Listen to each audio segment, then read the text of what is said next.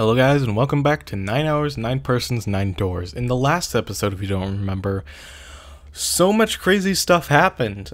First of all, detail that some of you may not have noticed.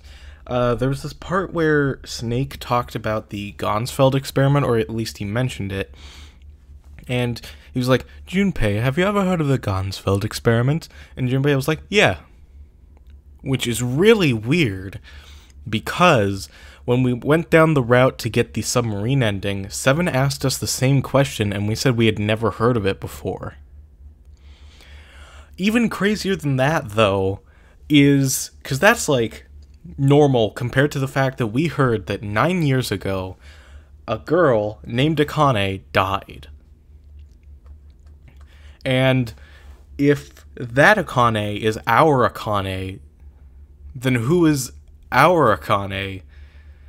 Because, like, we thought that June was Akane Kurashiki, so if the Akane who died was Akane Kurashiki, then who the hell is June, you know? So, yeah, I can't wait for... I think this might be, like, the second to last episode, because I'm pretty sure it's just... because we just have this puzzle, and then we go straight to the ending. I don't know if I'm going to cut up the sections after the final, this puzzle, into multiple parts or something like that. I'll try to keep it into one episode, but whatever. Let's just get into this. The door opened, and Junpei and the others leapt through it.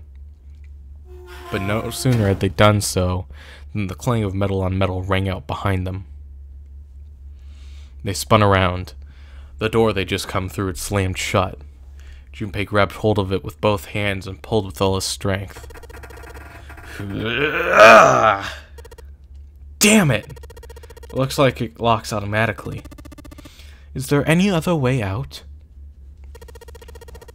Well, there's another door over there on the right. There's a card reader next to it. It's got a red light on it, though, so I'm pretty sure it's locked too. But there is a card reader, right? Yeah. Then perhaps if we find a key card, we could open the door and leave. Well, yeah, that might work, but... Hey, wait a minute. Are you saying we're gonna have to search through this room for one little card? Oh, man. They took a second to look at the room they'd found themselves in.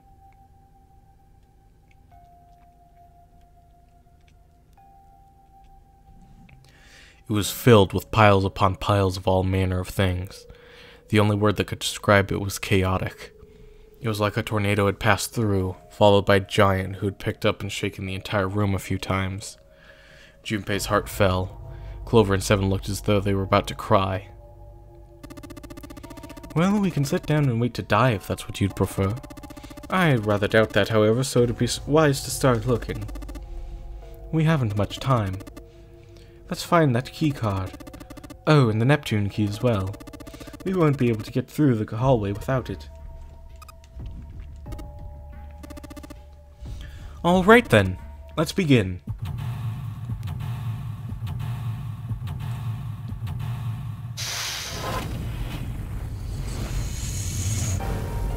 Seek a way out. I forget if it shows us that anytime after this. I think it might. Anyway, one thing that I kinda regret about this LP, and it's something that I should probably do when I let's play the sequel to this game, is that I didn't show enough funny dialogue. I should have examined more things and shown off a bunch of funny dialogue like that. There are a couple that I just remember off the top of my head from this room. If we go ahead and look at this right here. Look, Junpei, the rust on here looks like Elvis's face. Yeah. How exciting. The back of that huge machine. Clover says she can see Elvis's face in it. The back of that huge machine. Clover says she can see Elvis's face in it. The back of that huge machine. Okay, seriously, where the hell is it? I can't see it. Really? See, there's a nose right there, and that's the hair. Yeah, sure. There's nothing there. Back of the huge machine. I can't see the front of it from here. I think that's it. Also, if we click on this pipe. A pipe. Great.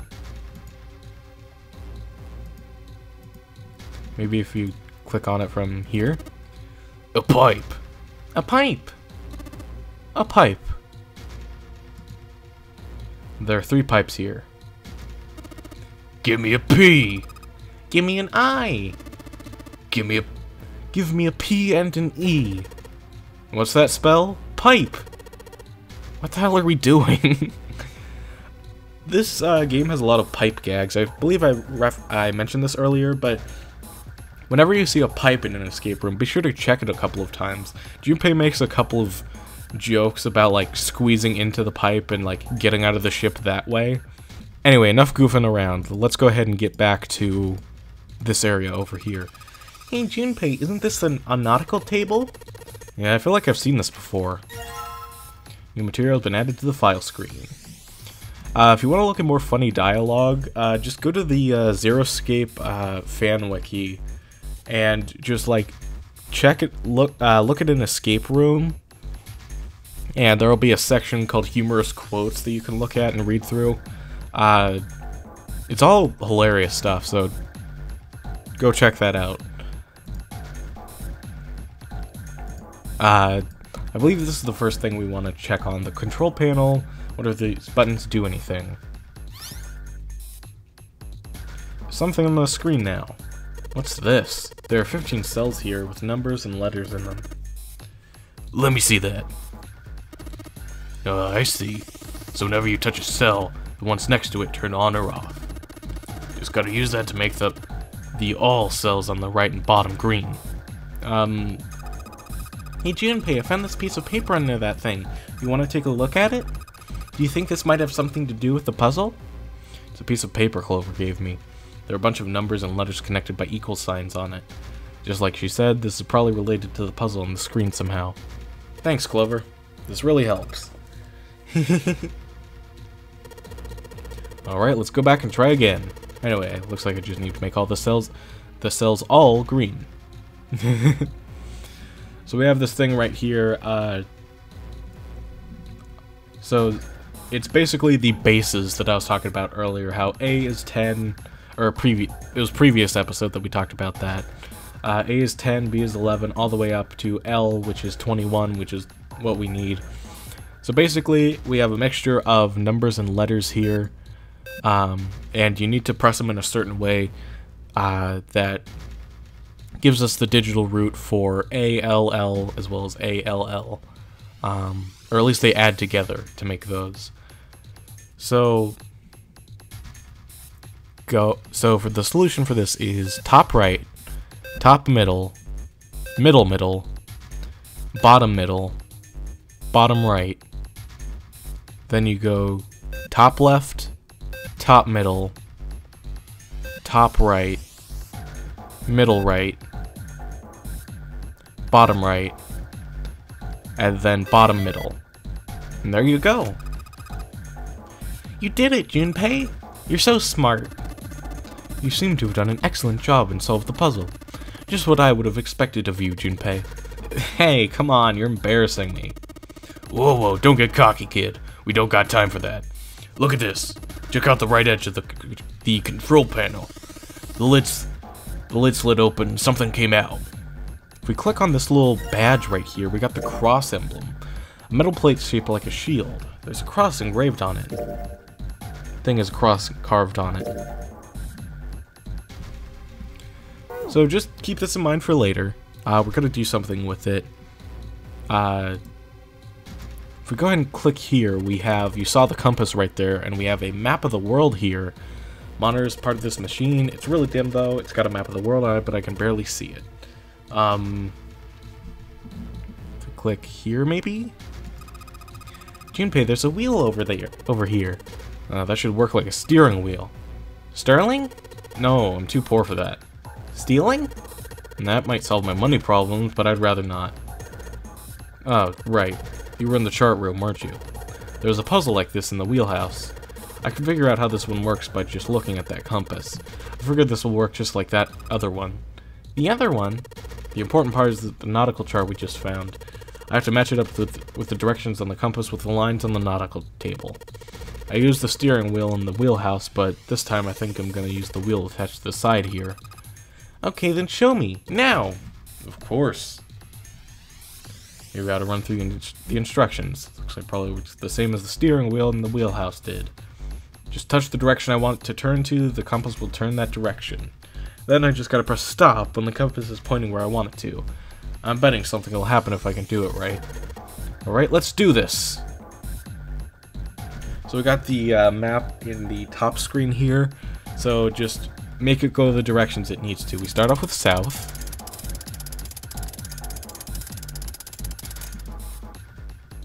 Then we go west. Then we go southeast.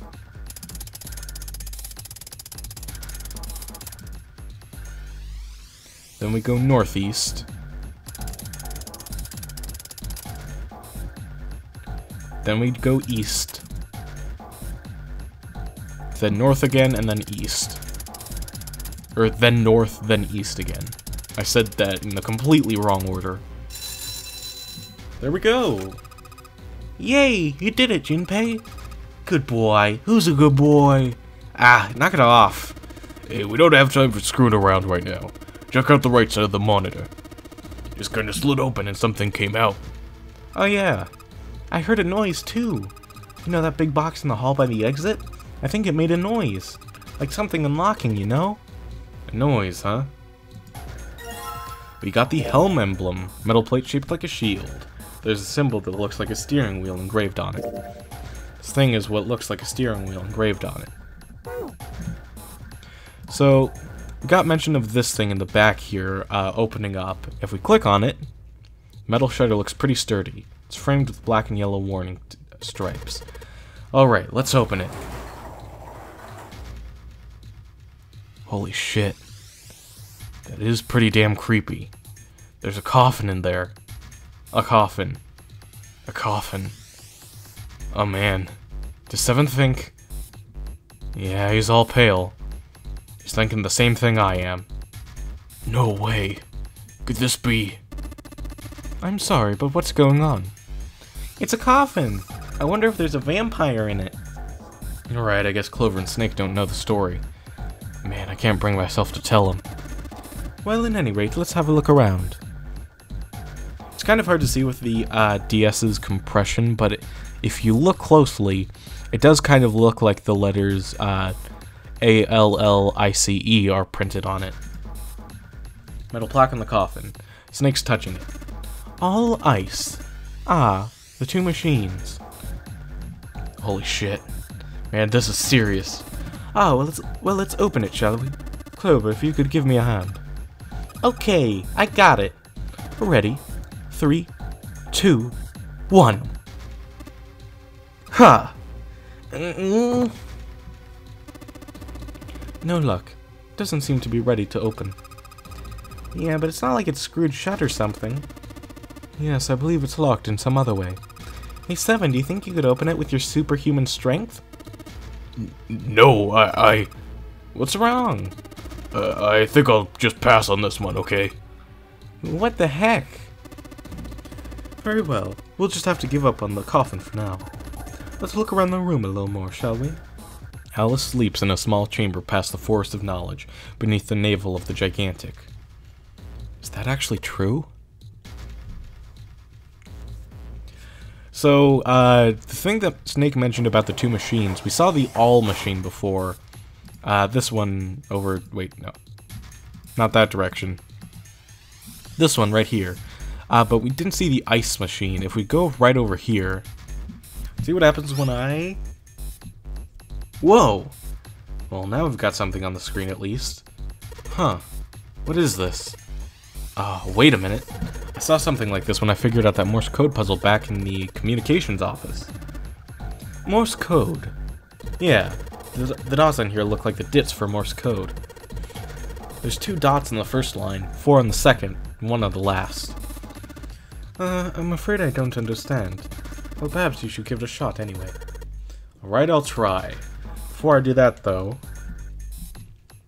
maybe I ought to run through the instructions. If I just tap the button, it'll enter a dit. Hold the button down, it'll enter a da. Once we enter our answer, it'll automatically determine if it was the correct answer or not. Alright, let's do this. I'm missing something. Give me a second and I'll figure it out. It's probably... Yeah, it's probably in here. There's something written on these pieces of paper. Looks like we've got 3 sheets of the stuff. New material's been added to the file screen. Let's check it out. Okay, Morse code charts. There we go. So, we saw the coffin that said all ice. And the first computer had all on it. So, what we're gonna do is we're gonna try to spell ice. And if you'll look, it actually lines up perfectly. So the I is 2 dits. The C is 4 things long. It's da, dit. And then E is 1 dot. Or dit, sorry. Anyways, now we're gonna go ahead and enter it onto the computer. Figured out what you're supposed to enter here, Junpei. It looks like the word that's supposed to go here is 3 letters. It's got 3 lines, and I think each line is 1 letter. I see. Well, if that's the case, then perhaps the letters you need are made up of 2 symbols, 4 symbols, and 1 symbol, respectively. That's probably the terminology I should have used. After all, isn't that what you just said? 1 line is 2 spaces, the next is 4, and 1 is a single space. I see. So in other words, I've got to enter either the dots or the dashes. So he does call them dots. Okay, so my brain is weird. 2, 4, 1. So it would seem. Maybe I ought to run through the instructions. If I just tap the button, it'll enter a dit. Hold the button down, it'll enter a da. Once we enter our answer, it'll automatically determine if it was the correct answer or not. I can also switch through the code sheets I've got by touching the 3 icons over on the right. Alright, let's do this. And now we have this handy for us. I don't know why we have all of these pages, because we only need the first one. I guess just for the sake of completeness. There we go, that's the good noise. I see, it seems you've solved the puzzle, Junpei. Excellent work. The answer was ice. How did you know? All I had to do was listen to the sounds the machine made. After that, it was trivial matter to decode them. Ah, yes. I believe I heard a noise from somewhere on the right of the device after you solved the puzzle. It sounded rather like something sliding open. Do you see anything that could have made that noise? Yeah, that's true. Ah, yes, one more thing. I heard a sound from behind the shutter. Perhaps the coffin is unlocked now. What? First, we'll grab the code emblem. See, weird pattern. I don't know how to describe it. Considering where I found it, it's probably a code. I wonder if this is a code that you can decipher somehow. Someone in the comments, let me know what it means, if it is a code. Alright, fine, I'll open it. Okay, Junpei, you can do this. It's just a box. Just a box. Oh, holy shit, this is a coffin. There's gonna be something horrible in there, I just know it. Okay, okay. Deep breaths. Here we go.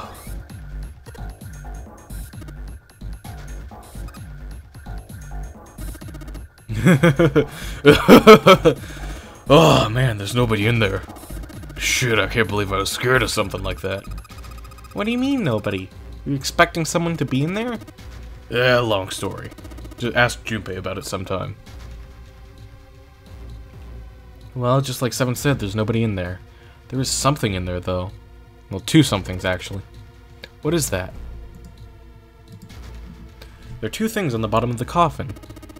Looks like we've got a plate with an emblem on it, and... The Neptune key! Yes, we finally found it! Now we can get through the hallway! That's correct, Clover. But we do need to get out of the room first, you know? Yeah, I know. Okay, let's get the hell out of here as quickly as possible. I don't have any objections to that. I don't think we'll use the Neptune key in this room. It's really important though, so I'll keep it in my pocket for now. As far as the other thing goes. So we have these 4 emblems. There's one computer that I haven't touched yet. Had to wait for a bit to make that close. But we have these 4 indents here that look exactly like the emblems that we have. First thing we want to do is grab the helm emblem. Let's just drop the emblem of the steering wheel in here. Whoa!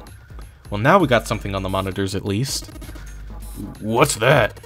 Looks like some kind of puzzle. I wonder if these are the rules. Here, I'll read them to you. When you touch a numbered area, the area will be selected and it'll turn blue to indicate this.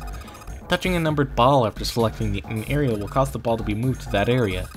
However, you cannot move the red balls. You can only move 3 to 5 balls into a single area. Press the check button once you've moved all of the balls, except for the red ones, which you cannot move. The digital route of... You know what, that parentheses just made me think of something. I probably can't do it now because this is like the last explanation for things, but I think it would have been funny if I read all of the explanations for puzzles in Papyrus's voice from Undertale. Because that parentheses right there just seemed like it reminded me of that one tile puzzle from like the beginning of Snowden. The digital root of the balls in an area must match the number for that area. And that's it. I still don't really get it. Whatever, like they say, practice makes prefects. Let's give it a shot. Don't you mean practice makes perfect? Hey, let's see you solve the next one, then you can make fun of me. So for this first puzzle, what we want to do is put 4, 5, and 6 into the 6th area, and 1, 2, 3, 7, and 8 into the 3 area. Okay, this is it, right? But nothing's happening. There are still 3 more indentations left empty. I imagine something will happen when they are all filled. Doesn't that seem likely? 1 down, 3 to go. Next one we want to put in is the cross emblem. Okay, let's put the emblem of the cross. Hey Junpei, something just showed up on the screen. The puzzle sure looks a lot like the last one. Yeah, but there's more of those red balls you can't move. The numbers for each are different too. It looks like it's got the same rules as the last one though. Sure you don't want to double check that? No, I'll be fine. If I get confused, I can just look at the screen over there, right? Anyway, like they say, a picture's worth 1,000 words. Let's give it a shot. Isn't that a picture's worth 1,000 words? Hey, shut it. At least I'm trying, alright? Next one, in the 1 area, we want to put 2, 3, 5. And for the 7 area, we want to put in 4, 6, 7, 8. That's awesome, Junpei. There's only 2 left now. You can do it. The 3rd one we want to enter in is the code emblem. Put in the emblem with a secret code. Yeah, this puzzle looks a lot like the last one. Looks like the puzzles are the same though. Don't you think you should double check it? Come on, this is the 3rd time I've done this. It'll be fine. So this, if you can't think of anything clever, please don't strain yourself. You might hurt something. Ah, shut up. Just give me a break, alright? I'll think of something. So for this one, we have 2 7s. For the first one, you want to put 4, 5, 7. And for the second one, 2, 6, 8. Excellent work, Junpei. You've only got 1 left. I can see the light at the end of the tunnel. Of course, there's only 1 left to put in. The fire emblem. Or the coffin emblem, excuse me. Let's see what happens when I put the emblem of the coffin into the indentation. That joke sucked, I am so sorry. This is the 4th one. This puzzle looks a lot like the last couple. I think this one is probably the last one. Once we solve this puzzle, I'm sure something will happen. Alright, I'll solve it in no time. Didn't have anything funny to say for that one. For the 8, you want to put in, I'm pretty sure all of them. And then 9 is all good, because 9 is equal to 0 in terms of the nonary game. Huh? Where did that noise come from? Underneath the keyboard? Way to go, Junpei! You answered all the questions! Damn, Junpei, good job. Hey, did you hear something just now? Yes, I heard that as well. From the bottom left corner of the desk, I believe. Let's open this bad boy up, and... picture? And we're gonna see what's on that picture in the next episode. I know I'm kind of leaving you on a cliffhanger here, but we're getting close to the end of the game, so there's gonna be a lot of that. Thank you guys so much for watching, and I'll see you guys next time. Goodbye!